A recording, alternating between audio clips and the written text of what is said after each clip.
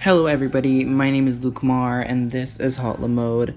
Today on HauteLeMode we're going to be discussing Chanel and Louis Vuitton Spring-Summer 2018 shows. So let's start with Louis Vuitton. Nicolas Ghesquière is back, bitches, and hopefully this isn't a one collection wonder. For me, Nicolas always delivers in the accessories department and his shoes and bags are the most underrated in the game. Louis Vuitton has the most amazing accessories and I don't think anyone appreciates it at all. His Petit Mallet, Pochette, and Twist bags made appearances alongside his new sneakers, which were very modern and techy, which is on par for the brand. Nicolas looked to the Louvre, which has almost become a home for the brand, for inspiration by mixing French aristocracy with the worldly tourists who come to visit the famed Parisian Museum every day. The first few looks were awe-inspiring. Rich in colors and embroideries, Nicolas has single-handedly made 18th century tailcoats chic and modern as fuck. And even better, mixed with silk shorts and sneakers, Louis Vuitton has my attention. I also saw quite a few references to his Balenciaga days, and Lord knows that fashion people are obsessed with Nicolas Ghesquière at Balenciaga. Nicolas also decided to keep with his Pirates of the Caribbean of the digital age look. I can imagine the quintessential Louis Vuitton girl saying, "I am the captain now," robbing you and your yacht, then going to her own Instamodel fashion pirate party later on. Some of the floaty gowns were exquisite. When kept simple, they shined, but when he plays the "I'm gonna mix 400 different patterns together" game, he loses me. And the way he layered billowing blouses under dresses and Stranger Things tees, I lost my mind. His short sequin dresses were also lovely, albeit no one would actually wear them with the tourist sneakers that he presented.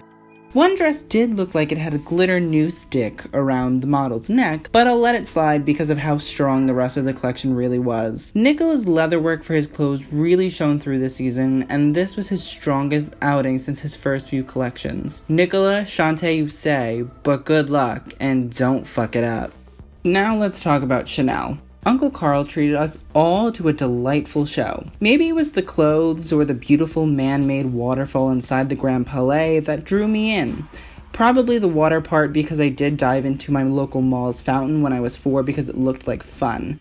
So, I mean, take as you will. Kaia Gerber opened the show, and I will say her walk is fantastic and I'm living for it. I retract all prior statements, let her open all of the shows. Now that I've composed myself, let's talk clothes. There was tweed galore, something we all love to see at a Chanel show. Whether it be the shorts, the culottes, or cute fitted beach dresses, I'm here for it. The tailoring and silhouettes of the tweed suitlets, which is a word I made up and it means just cute little jackets that look like dresses, are transformative and have brought this stray lamb back into the Chanel clad fold. There is some interesting rain gear from the thigh-high transparent boots, a new and smart take on the Chanel heel, and the cute little transparent veils and hats as well.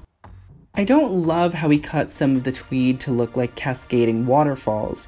The idea is A+, but the execution just wasn't there. The sweaters with little strings like water droplets were sweet, wearable, and directly hit the waterfall theme as well. Even the way he layered tops and skirts brought me back to the theme, which is amazing. It's been one of my favorite shows so far for Paris. The collection was wearable and could be worn by so many different age groups, and it didn't just feel like an old lady parade, which sometimes it does, and it didn't feel like it was just trying to get little girls to be slutty in tweed either. The bags did leave me looking for a little bit more. They were gorgeous, yes, but would Anna Della Russo beat the shit out of a blogger for them? Probably not. And let's be real, that's the deciding factor on whether or not a Chanel bag is actually any good.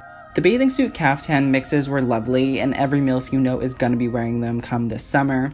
The 1930s style dresses are always a miss for me. The shoulders look off, and they always hit above the hip line, which throws me. It just looks like a weird, bunchy Mormon graphic shoulder mess. I just can't. But Carl reined those in with some magnificent black and white looks. Coco Chanel would have been death dropping in her grave for them.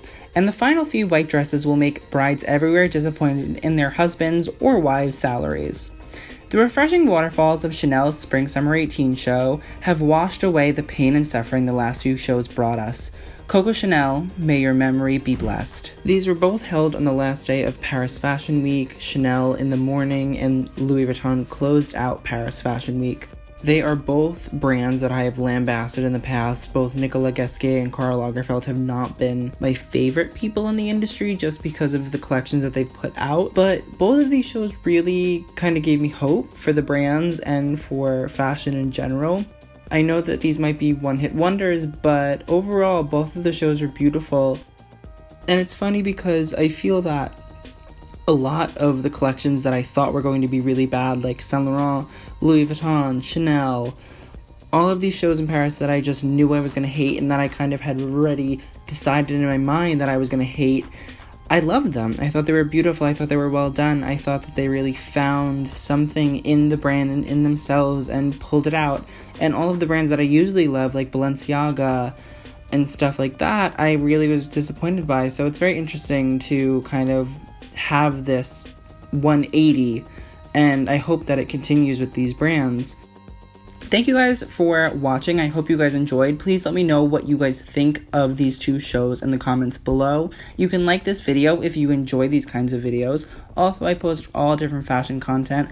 Now that Fashion Month is over, I will be posting histories, different fashion-y things, my favorite YouTubers, my favorite looks from different celebrities or Instagrammers.